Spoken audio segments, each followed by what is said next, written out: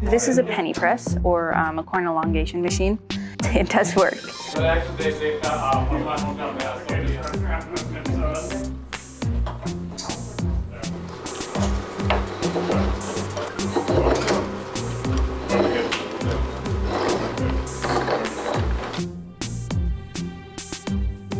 So we chose to use gears and do a gear setting system to create basically what's a standard roller mill, except with die in here that has a design imprinted on. And what was cool about this project is it involved so many different departments. So as the MDiS students, we did the design for everything, but Brian, their machining instructor, wire EDM, cut these gears for us.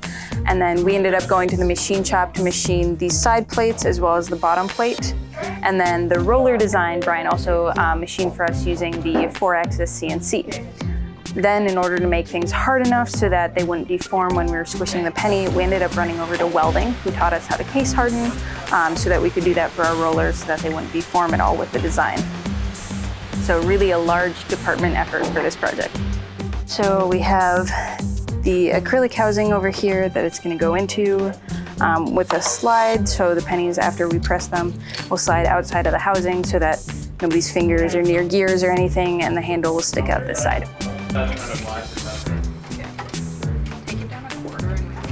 Dunwoody is one of the very few schools I've seen that has so much interdepartmental connections, especially with hands-on. So we had this idea, knowing right off the bat that it was going to require a lot of machining and a lot of extra work and things that necessarily as the MDiS program alone we can't do. So I don't think this would have been possible somewhere not at Dunwoody, because it's just, everyone was so willing to help and give a hand with everything, which was really phenomenal.